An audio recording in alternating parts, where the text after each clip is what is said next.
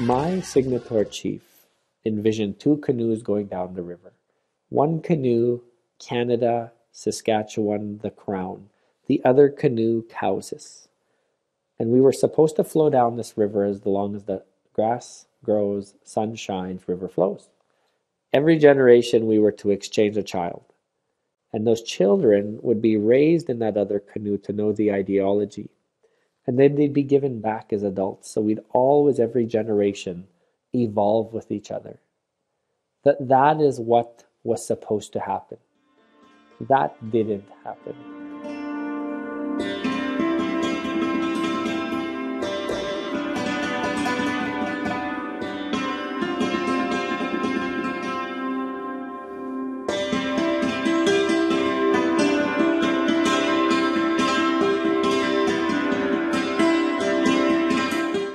So one of the goals of the museum over the next year of planning is to think about how to better incorporate the stories of these subsequent waves of Ukrainian settlers to Canada. Why we are wearing something that has a cultural impact of the culture of origin. I think partially it's the sentimental value. It relates us to the roots, it relates us to extended family, and it brings back memories for us personally. Partially it is a statement, it's a cultural statement of identity. You declare who you are, and sometimes it's a statement of political identity. With the unrest that is happening in Ukraine right now, there is lots of interest in the ethnical costume and ethnical variations in the fashion, and people wear it because they want to proclaim that they are patriots.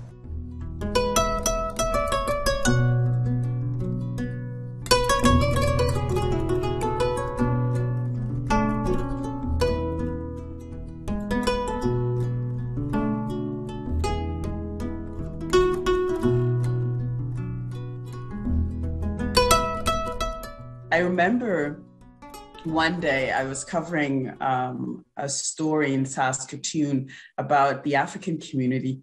And when I arrived on set, I just could feel the level of connection with the story in ways that I didn't in other scenarios.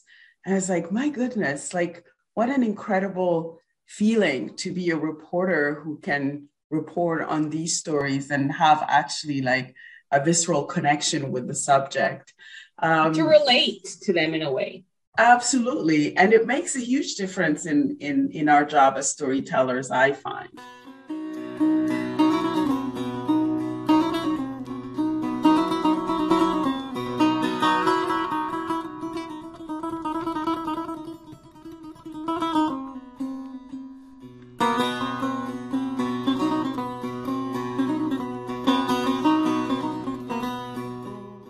Of course, it's a lot of pressure and it's a lot of, it's a heavy burden to carry, to feel like I had to represent, you know, 1 million Muslims in Canada that come from different backgrounds, different countries, cultures, languages, socioeconomic backgrounds. But I felt like if I wasn't there, you know, they wouldn't have this kind of access. So I did the best that I could, and I continue to try to do the best that I could. But I love to see more people who look like me in these spaces so that I don't have to be the only one to shoulder that burden. So I would prefer a system where people are not discouraged from being curious about each other. I think the most genuine, the most sincere response to being faced with somebody who looks different from you or behaves different from you is to be curious about. Effectivement, quand j'ai été nommée, la nouvelle s'est répandue, mais incroyablement. Les réactions venaient du monde entier. Oh, une femme noire, qui n'est pas née au Canada, arrivée réfugiée avec ses parents. Waouh! Et je décide que mes premières visites d'État seront en Afrique. Et c'est comme ça que j'entre sur le continent africain du nord jusqu'au sud. Et pour moi, c'est aussi un retour aux sources en quelque sorte. c'est le chemin inverse. Je vais vers la terre de toutes nos origines. Et quand je dis de toutes nos origines, de toutes les origines de l'humanité, mais en plus, quand vous pensez à l'histoire de mes ancêtres, c'est fabuleux, quoi. Et là, je retrouve tous mes gestes dans la façon dont les Africains parlent, dans la cadence des corps. Je ne parle pas nécessairement les langues, mais je connais les danses, ça me parle, les tambours me parlent, tout. Et je suis militante sur le terrain.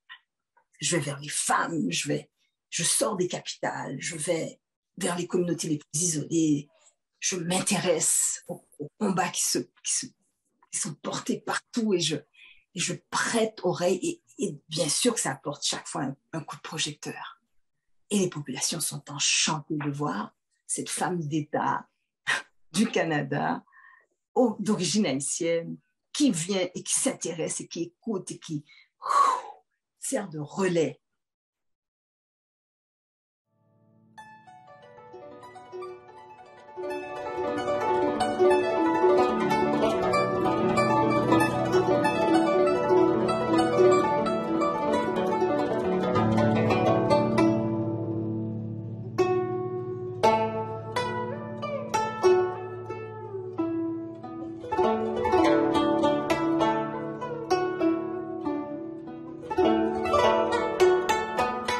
Music is one of the most borderless things that one can share culturally.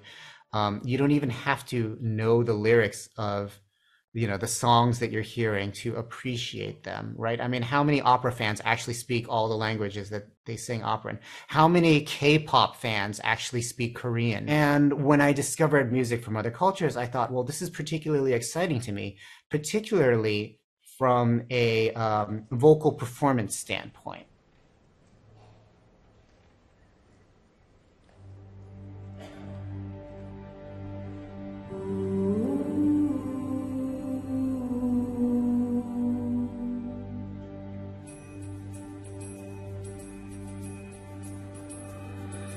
Baba yetu yetu ye mbinguni yetu yetu amina baba yetu yetu jina lako litukuzwe. Baba yetu yetu ye mbinguni yetu yetu amina baba yetu yetu jina lako litukuzwe.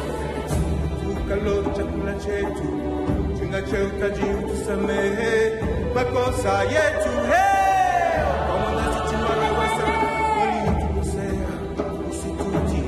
katika na shughuli lakini usokwe na yule milele.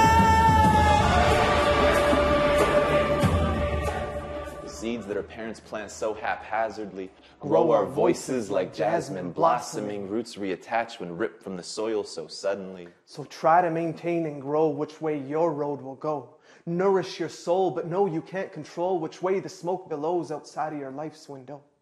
The ash around us sputters out of our throats, and I mutter Arabic with all the grace of a frightened goat.